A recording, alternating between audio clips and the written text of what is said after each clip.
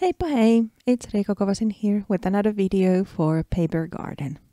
This time I'm making this sugary sweet art journaling spread. My inspiration for this spread came from this little printable photo of a lady reading a book. So I decided to use that as my focal point, and that also set the color palette. I'm first adding the pieces of patterned or printable paper to my journal, and because I only have left kind of one piece of the patterned paper, I then need to add another one to the other side. I'm matching the direction of the prints so they will look nice together. I'm using double-sided tape to adhere the pieces to my journal and then add a layer of clear gesso on top before continuing. As the gesso blocks the paper, I'm able to then add an inked layer on top by just pressing the ink pad to the page, because the ink doesn't absorb into the fibers of the paper directly because the gesso is blocking it. So I can just push the pad to the paper and then use a wet brush to move the ink around. I also use the kind of bottom of my spray bottle to add these teacup signs to the page. I thought that they would echo the leisure time in a way, because tea and then reading and just relaxing. After adding some splashes to the ink layer as well, I then use heat tool to dry it. Then I add some stamping to the background.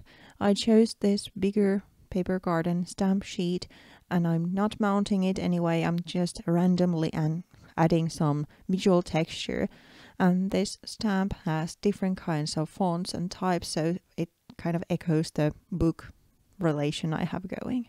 On top I then use stencil and modeling paste and make a dimensional layer. I again chose this letter patterned stencil to further heighten the literature connection I have going. I then let the modeling paste air dry before I can continue. While the paste was drying, I cut loose all the little elements I'm going to use in this spread, and now I'm inking the edges. These all came from Paper Garden printables. I'm adding the ink to them to kind of highlight the edge a little bit and also tie in together the inky background and the elements coming on top. I then start to make the compositions in my hand by layering the different elements, starting with a bigger one and then adding a doily on top and then checking how everything is situated, connected to the focal point. When I'm happy with the composition, I use a stapler to attach the layers together, and then afterwards I can still tuck in little elements to make the composition a little bit fuller. I'm also making another composition for the other page. Because the focal point is coming to the right hand side, I'm adding a little bit of something to the left also. I'm using foam tape to mount the elements or clusters to the page, but also use the foam tape here and there to make the composition a little bit dimensional. When I'm then happy with the main elements, I attach the clusters to the page. And there's a little gap because I edited a bunch of out here in the video. So next you will see almost a ready page where I also added the letters, foam letters to the other side, to the left hand side, stating words. That echoes the sticker I actually added on top of the focal point to the right hand side. That sticker says, "We are beyond words."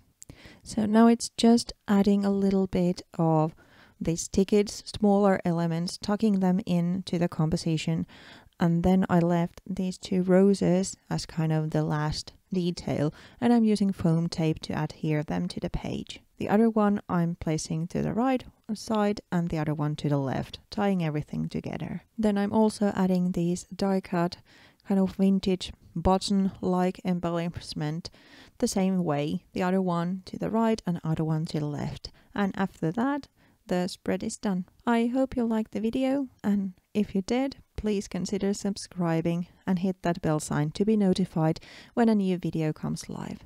I try to have a new video each Friday on my channel. There's going to be another video here in my channel on the 15th, but then there's going to be a gap because of the holidays. And then the last video of 2023 is going to be published on the 29th. Thank you so much for watching, and I'm wishing you sweet holidays and also great end of 2023. I'll be seeing you again. Thanks. Bye.